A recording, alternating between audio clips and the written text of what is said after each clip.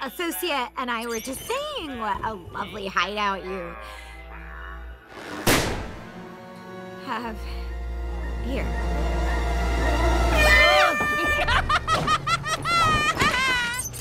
Well, if it isn't my two favorite new henchmen, Roscoe and whatchamacallit. She's Francine, and I'm... Good evening, Mr. Joker, sir. You two are looking a little worse for wear. Hopefully that's a sign you did your part in my master plan for Gotham. Oh, how I want to make this a very special Christmas Eve. Oh, yeah, we had a blast.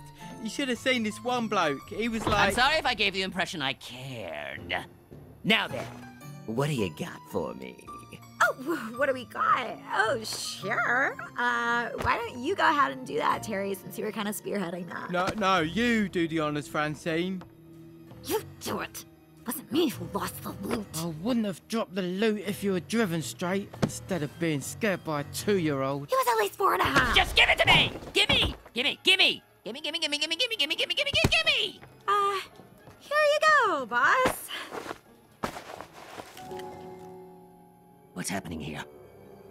Where's the rest? That actually is the rest, Mr. Joker. Sir? You've been out all day and you just bring me this?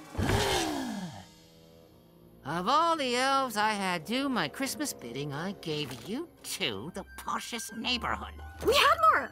Lots more. But then we ran into a number of unforeseen, unfortunate... It was Batman! Batman? Impossible!